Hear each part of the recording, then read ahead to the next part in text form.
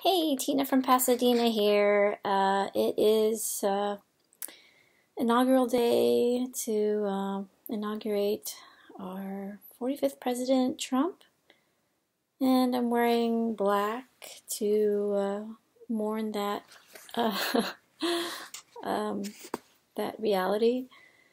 I don't know how uplifting I can be today, but I will try to give people some perspective. Um, Mainly, I just want to, it's been a while since I had a YouTube, so just want to get you up to date on what I'm doing. And mainly, I just feel that people are kind of, very down and negative and in despair, and I want to share what I've done, like, proactively to help and make a difference in this challenging time. I I want to focus on the Democratic Party. As some of you may know already, I ran for Assembly District Delegate for my District 41, which is the Pasadena area, and it's to be the representative to the Democratic Party, the state Democratic Party, and yay, I won, and it's a very exciting uh, entrance into my political career, and many people. I ran with a group of 10 people who are all from the Bernie campaign, and they are stepping up, and that's what we need, is people to step up and make a difference and not settle for what we have, and be active and engaged. So we're doing that, and I'm very proud that in California, for these Assembly District elections, Berniecrats, what they call former Bernie supporters, swept many districts. There are 80 districts, and we took 650 delegate positions out of 1,120. That's it's a majority. So there is something very special about a Bernie supporter activist. They are so ready to make a difference. They have been trained to inspire people. They've been inspired. They can inspire people. They can inspire voters, and that's what we need. The Democratic Party needs people to come out and vote, to show up and vote, give them something to fight for. And I want to point out that the Democrats say that we need unity and we need to work together. And I want to be even more focused on two particular voters, and that is to bring attention to those swing states, that voters that are actually lifelong Democrats voted for Obama twice, and decided to vote for Trump this time, and that is a huge problem, and we lost them. We lost those Democrats to Trump. We need to figure out how we can get them back. Those are people that are struggling. They need jobs, and the party needs to support, protect American jobs, bring jobs to those people. So they are not dumb and racist. They are ordinary people struggling to put food on the table, roof over the head, and so we need to figure out how to bring them back. The Democrats need to build their base again, remind themselves who they represent. And the other group is former Bernie supporters who lost faith in the Democratic Party because, again, they have lost their identity, they lost their fight, they lost their passion, and Bernie inspired them and brought them to the Democratic Party. A lot of people who I know who have have no party affiliation, registered as Democrat in order to support Bernie Sanders. So Bernie has the formula to inspire voters, and we need to follow that formula again. So those are two groups: the people we lost to Trump and the Bernie supporters. Some of them have come back because just on the small scale, when I ran as an Assembly District delegate, I was close enough to some of them, the Bernie supporters who had Dem exited, had left the Democratic Party after the primaries. They re-registered as Democrat in order to vote for me. So that gives me a lot of hope. And yeah, so it's happening. People are ready for a new party, and people like me are stepping up, and we're bringing our networks.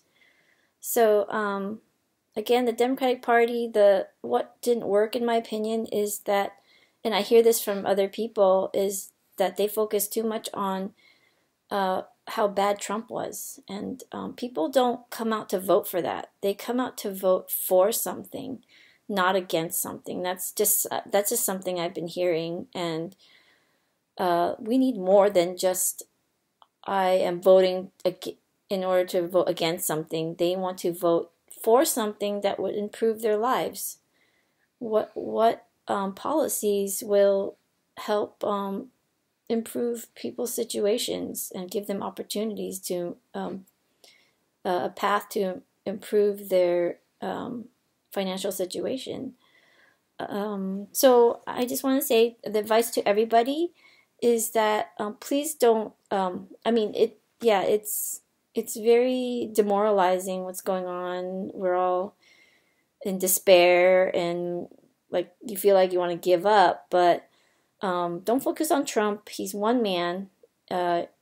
Yes, the leader of the free world, but things need votes, and there's still the House of Representatives, both houses, that things have to go through the House to get passed. So focus on what we can influence, and that's our representatives, and that includes our Republican representatives. With this healthcare, Obamacare at risk, we're paying attention, and this is affecting people's lives. And if they want to be reelected, I don't understand how they can support repealing Obamacare without having something to replace it. So we are going to remember this, and there are going to be consequences if they don't support the people. So we need to use our vote come re-election in a couple years. We'll remember their voting record. And I just want to point out, yesterday as Assembly District Delegate, I was asking a friend, hey, now I'm your representative, what do you want me to tell the Democratic Party when I go to the convention in May? And he said, oh, California's okay. We're fine. It's just those people in the other states. This is the problem, is that we feel that everything's okay here, and it's not okay over there, and we turn our backs on people that need help. And what happens is we all vote in a presidential election, and we end up with Trump, and we could end up with another Trump again. So what have we learned from this election? And that is we can't live in our bubble, our state bubble. We're in this together as a nation, and people in other states are struggling. They need jobs, and they need to feed their kids, put food on the table, roof over their heads, and we can't turn our backs on them. So what happened was Trump spoke to those people and promised them jobs, whether he will follow through or not. But he was speaking a language they understand, and that spoke to them, and so that's why they voted for Trump, and fewer people came out for Clinton. So it's a cry for help. When they voted for Trump, it was a cry for help. They're desperate. So let's support trade deals. The Democratic Party needs to support trade deals that help protect our American jobs. So again, we can't. People will come out to vote for something. So Democratic Party needs to give something, give a reason for people to vote, to come out and vote. So my advice is we need to. I know it's a really horrible time right now, it seems, but please don't disengage from the political process. We need to engage, and that is what will help the situation.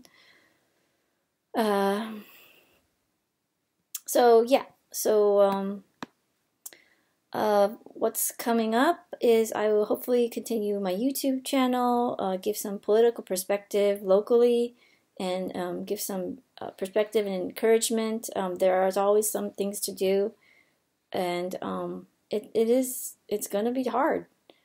I have no illusion about that, but that means we have to engage. We have to plug in as much as we can and get out of our house.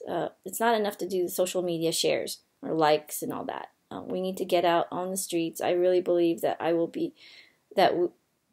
what will make the difference is all of us coming together, physically standing up for what we believe in and what will help us, policies that will help us. So literally getting out in the streets, and that's going to make the difference. Picking up the phone is going to make the difference, but it has to be done coordinated and in large scale, and very focused and very specific times. So my advice is, yes, we all need to do something, whether it's small or big, one time here and there, 30 minutes. But my advice is plug in, sign up for a organization that has been established already, because we are headed for a very tough time, and if we are all plugged into our respective organizations, there's going to be a day where the bat phone will ring. All of our bat phones will ring, and we're going to have to all in our networks come together on a particular day, or for a very coordinated effort for a particular week or a month or whatever it is. But the more organized we are, the more coordinated, the more focused, the tight-knit we are, the more effective we're going to be. So plug into some organization, and our networks will network and have a very focused and strong impact, as long as we're organized. Yes, so I also plan to come out with a monthly newsletter via email, and what I learned this year is, I acknowledge my privilege, and I came into the Bernie campaign on the educational platform, on having free higher ed, but you know what? I'm actually going to be okay. We're doing okay. What people need to focus on are the people that are really struggling, and that it's in my neighborhood. We don't hear about them. People, the homeless, the mentally ill, veterans, children in poverty. You don't see that in the media. So the purpose of my newsletter is to shine a spotlight on that part of my community, and I think that will bring it home for people. The people that for people to understand the income and wealth inequality idea, what's happening is the economic injustice happening, and I mean, pure and simple, people are struggling, and things like raising the federal minimum wage, it makes a huge difference for them. So I want to bring a spotlight on those people, give them a voice. I will do video interviews on that population, and hopefully bring attention to income and wealth inequality. So yeah, as an Assembly District Delegate, I will have a lot of opportunities for people to get involved. So stay tuned for that, and thank you for listening, and please share my video, and again, keep fighting the good fight.